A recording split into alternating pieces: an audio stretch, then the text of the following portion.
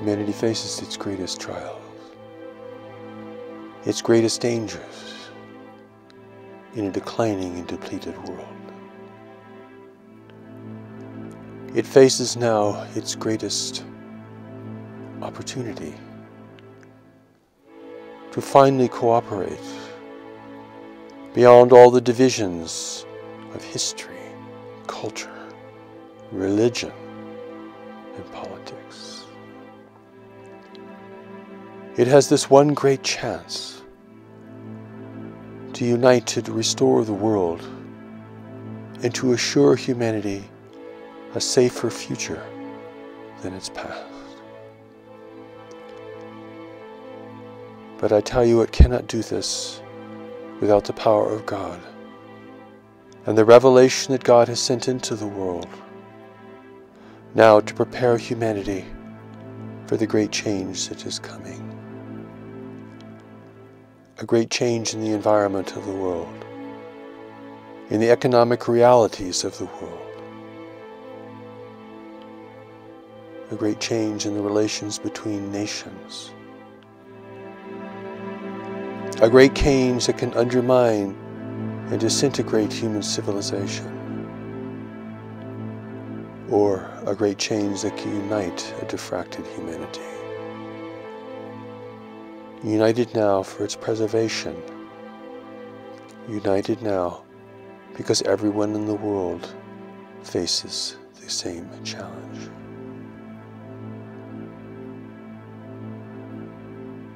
God has spoken again, for humanity will need this new revelation to understand its predicament, to understand the great challenge it faces, and to understand the remedy for all that it faces.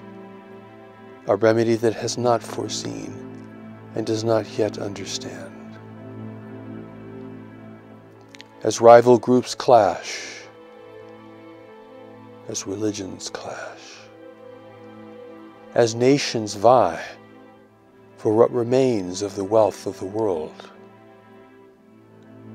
God has given a great blessing, a great warning, and a great preparation. It is now time to see the precipice.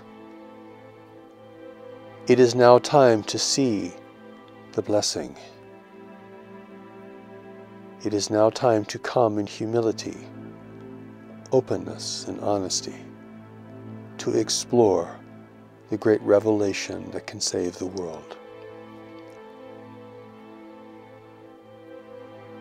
For none of God's previous revelations can now achieve this. For they have fallen into contention with one another and are divided and diffracted themselves. God now gives the blessing that will unite them all. God now gives the directive that will focus humanity's priorities and preparation for a future that will be unlike the past in so many ways. The blessing is now upon us. But who has the eyes to see and the ears to hear? Who has the humility to come to this revelation, recognizing the great need for it? Who can set aside their grievances, their hatred, their distrust, to recognize that something of the greatest value is now in the world, given from the source of all life, given not to one tribe or group alone, but to all the peoples, nations, and religions of the world. Given now with the power of heaven and the power of a greater love that defies understanding, but which can be received this moment and each day to come,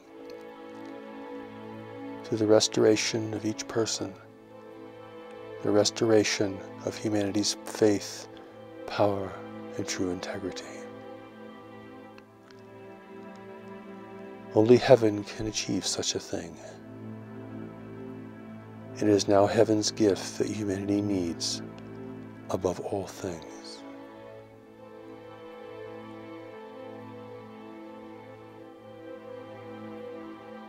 I pray that this may be the true recognition. I pray that enough people can respond in faithfulness and honesty and humility. I pray that the great promise for the world can be recognized and received, and that its wisdom and power may infuse the minds and hearts of enough people to prevent humanity from going into a state of endless war and disintegration. I pray that the love and grace of God, which is contained in this revelation now, untainted by the world, uncorrupted by humanity, unaltered by human commentary, can now be available to as many people as possible. I will do my utmost to make this possible in the remaining years of my life, no matter what my fate on earth may be. For I have come to bear this burden and to give this gift. I have come at the precipice, the great turning point for humanity.